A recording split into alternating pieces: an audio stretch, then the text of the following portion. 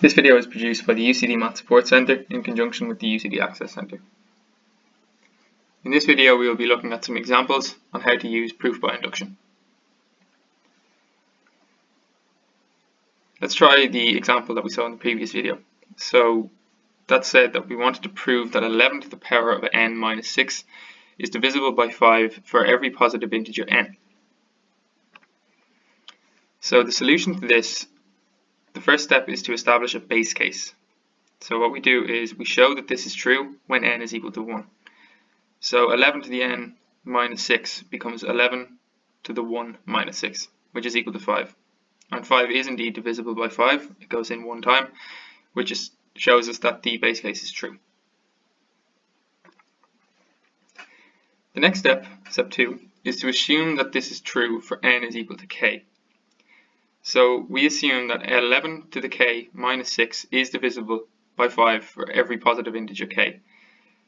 So all we've really done is rewritten this, and instead of an n, we've put in a k. We will see in the third step and in the solution why this is important, because we will be using this step to actually prove that it's true for n is equal to k plus 1.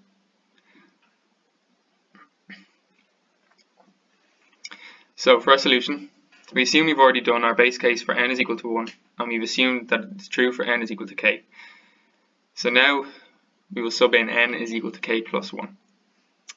So 11 to the k plus 1 minus 6 is the same thing as 11 to the k times 11 minus 6. So we're splitting up the 11 to the k plus 1 as 11 to the k times 11, and the minus 6 will remain as minus 6. Now, the next line down, we have 11 to the k times 10 plus 1. So we're splitting the 11 as 10 plus 1 and leaving the minus 6 as is. Now we're going to distribute the 11 to the k back into the 10 plus 1 bracket.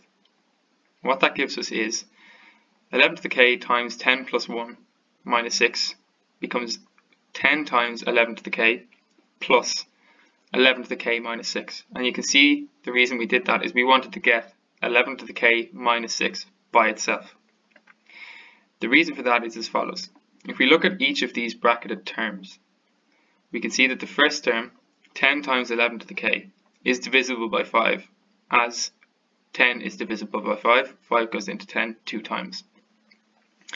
The next bracket, 11 to the k minus 6, is also divisible by 5, and this is based on the assumption where we assumed that it is true for n is equal to k. What this means is, based on this assumption, this whole thing is indeed divisible by 5.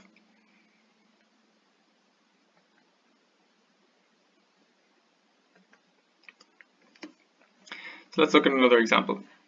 Prove that 9 to the n minus 1 is divisible by 8 for every positive integer n.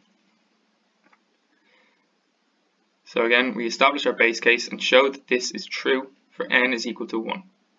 So 9 to the power of 1 minus 1 is equal to 8, which is indeed divisible by 8. Our next step is to assume that it's true for n is equal to k. So we assume that 9 to the k minus 1 is indeed divisible by 8. And again, we will use this fact for step 3. So now we sub in for n as k plus 1, and we must show that 9 to the power of k plus 1 minus 1 is divisible by 8. So following the same steps as we did previously, 9 to the power of k plus 1 minus 1 is equal to 9 times 9 to the k minus 1. We then split up the 9 as 8 plus 1 times 9 to the k minus 1. We then distribute the 9 to the k back into the 8 plus 1 bracket, so that we have 9 to the k times 8 plus 9 to the k times 1, which is just 9 to the k minus 1, in two separate brackets. And we can see that the first bracket is indeed a multiple of 8 and is therefore divisible by 8. And the second bracket, 9 to the k minus 1, is also divisible by 8, based on our second step, which was the assumption that 9 to the k minus 1 is divisible by 8, which in turn makes the whole thing divisible by 8. And again, to reiterate, to ensure that the examiner sees you fully understand the work that you've done, the following should be written at the end of your solution. We have shown that it is true for n is equal to 1, we have assumed that it is true for n is equal to k, and using these two facts, we have then proven it is true for n is equal to k plus 1, therefore proving that it is true for all positive integers n.